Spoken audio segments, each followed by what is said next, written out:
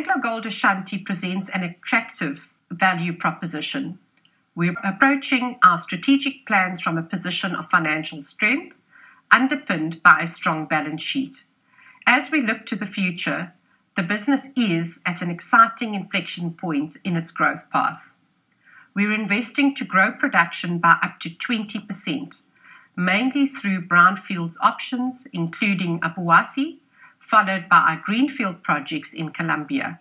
We'll see steadily declining costs over the period as our investments bear fruit, and we'll stay laser-focused on converting more of our vast mineral resource endowment into ore reserves. We have a well-defined capital allocation framework focused on making careful investments that provide returns above our cost of capital. Our brownfield and greenfield project pipeline, which is fully self-generated and self-funded, can support our production plans for the long term. And our ESG track record give us the social license to operate in the communities we share around the world. We're also building on a strong climate track record, with another big step down in emissions this year, and are committed to charting a pathway to net zero. On a 5-year outlook, we're expecting an average 5% compound annual growth in our gold production. The primary driver of production growth over the next 2 years is related to Obuasi operating at steady state, Tropicana reverting to normalized production levels following the current reinvestment in its life extension, and planned production gains from AGA Mineração, Siguri, and Sunrise Dam. In fact, most of the growth over the period is driven by improvements in our current suite of operating assets, supplemented in the outer years by the Quebradona and Gramalote projects. Despite the Gramalote project final feasibility study being delayed, the company's 5-year indicative outlook remains intact. We are planning elevated levels of capital over the next 2 years, which will facilitate our reinvestment in the existing assets and compliance to tailings legislation. Following completion of these projects, all-in sustaining cost is expected to decline to between $900 to $1,050 an ounce in 2025. Our balance sheet strategy continues to support our capital allocation discipline, with adjusted net debt at $908 million, 43% lower than the same quarter last year.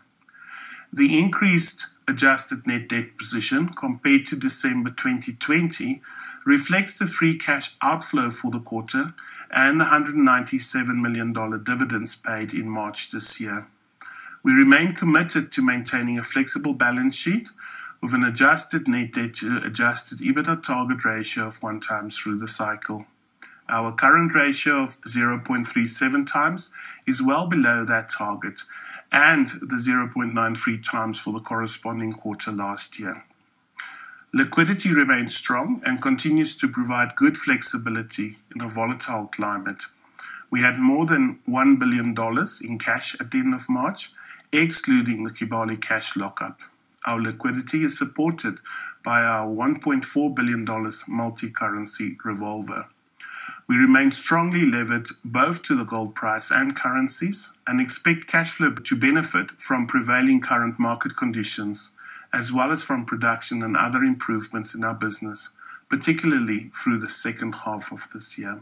Let's take a closer look at the Africa operations. The region produced at 352,000 ounces, which was 11,000 ounces more than the first quarter of 2020, at an all-in sustaining cost of $1,140 an ounce. As discussed before, operations across the Africa portfolio are seeing temporary reduction in mining flexibility following depletion last year of the Nyankanga open pit at Geita, the depletion of Cut 1 at Iduapriem, making 2021 a transitional year for the region. In the short term, we have some temporary constraints while we work on establishing the new Nyamalalemo open pit at Geita, the new Geita Hill underground operation, the new Cut 2 at Iduapriem, and the new Block 2 open pit at Siguri. Construction of the second phase of the Obuasi redevelopment project was 97% complete at the end of the quarter, having overcome the COVID-related challenges of the past year. The operation is now focused on ramping up phase 2 to double the production rate. Gold production increased by 50% to 46,000 ounces, and the all-in sustaining cost reduced 6% to $1,234 per ounce. Steady-state gold production ranges from 350 to 450,000 ounces per annum, at the lower end for the first 10 years, and then at the higher end for the latter 10 years, when the high-grade areas of Block 10 and 11 are mined. The international operations had its share of challenges during the quarter. COVID-19 had a marked impact on operations in South America. In Brazil, which was the epicenter of the global outbreak for most of the first quarter, we've seen absenteeism anywhere between 200 and 400 a day across the workforce, driven by positive cases, contact tracing, and precautionary measures that show flu-like symptoms. We have strong testing capability and highly evolved and conservative track and trace systems, which is aimed at keeping our people safe, even with the ambient caseload of the country at levels we've seen. The extended COVID-19 lockdown in Argentina also continued to restrict movement of staff from other provinces, which constrained our ability to mine. In Western Australia, we've seen a series of lockdowns, while the COVID-19 related travel restrictions between the states has resulted in a shortage of skilled operators.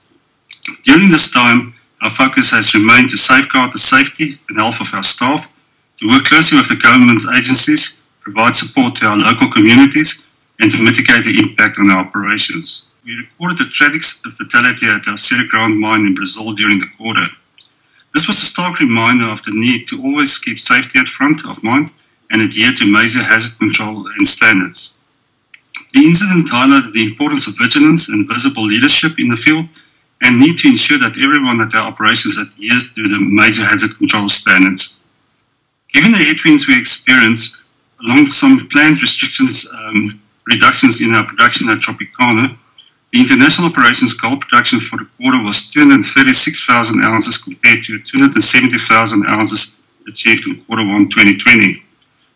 Production is forecast to ramp up during the course of the year as the impact of COVID reduces and higher grade feed to the plants is expected. A stronger Australian currency resulted in all-in sustaining costs being markedly higher than last year, at $1,462 per ounce.